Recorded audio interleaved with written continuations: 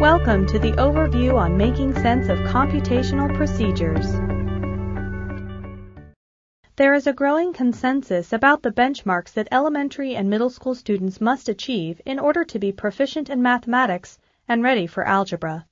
Several of those benchmarks involve computation with fractions. In the intermediate grades, students should master addition and subtraction of fractions and decimals.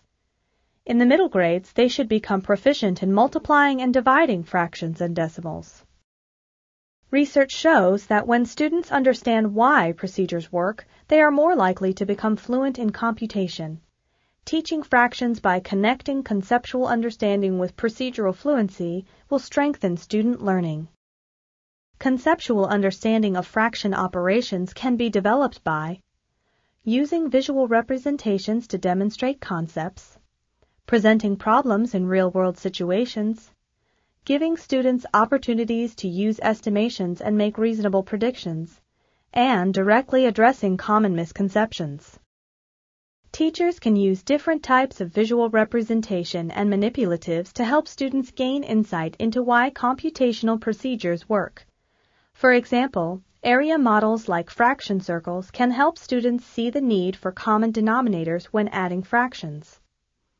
Here we see a visual representation that shows addition of fractions with different denominators by identifying a common denominator and translating the problem into equivalent fractions. Pictorial representations can help students grasp the concept of multiplying fractions.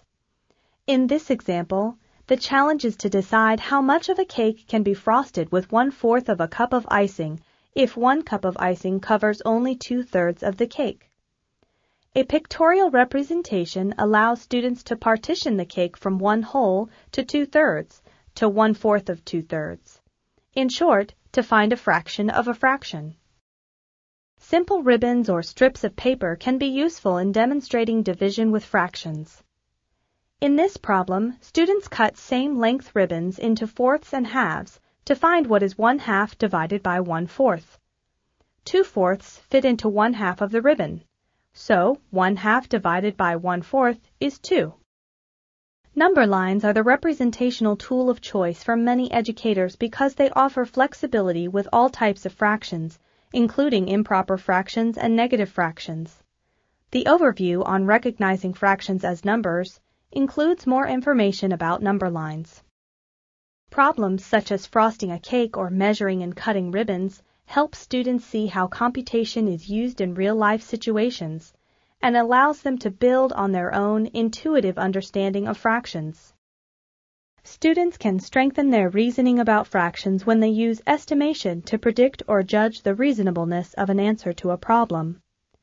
Teachers can provide opportunities and discuss strategies for students to make estimates and compare those estimates to their completed solutions.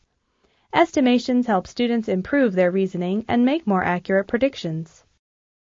Often, students hold misconceptions about fractions that get in the way of understanding or learning computational procedures. The most common misconceptions involve treating fractions as if they were whole numbers or misapplying a procedure from a different fraction operation. A common mistake students make when adding or subtracting fractions is to add or subtract the numerators and denominators separately. Meaningful contexts can help students recognize their misunderstanding. If a student has a piece of wood that is 3/4 of a foot long and cuts off a piece that is 1/2 a foot long, but ends up with 1 foot of board, he can clearly see that he's made a mistake and needs to rethink his process. Adding and subtracting fractions requires a common unit fraction. Not recognizing that different denominators indicate different-sized unit fractions leads to many common misconceptions, such as adding only numerators in an equation.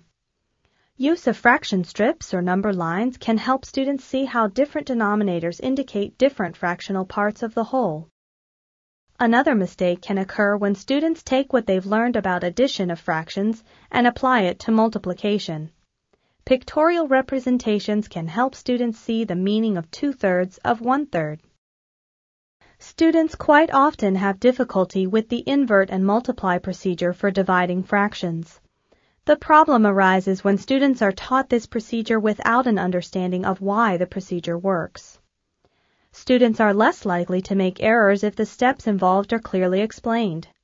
They need to see that multiplying a number by its reciprocal yields a product of 1. Then they need to understand that dividing a number by 1 doesn't change the number. Once this is clear, teachers can show that invert and multiply involves multiplying both fractions by the reciprocal of the divisor. Teachers should feel comfortable taking the time needed to build students' conceptual understanding, as they also teach the procedures for performing operations with fractions. Representations, estimations, and real-world contexts will help to strengthen students' grasp of fractional concepts. Most important, teachers should expect students to make mistakes in computations with fractions. These mistakes can offer a window into students' thinking and an opportunity to use mistakes in learning.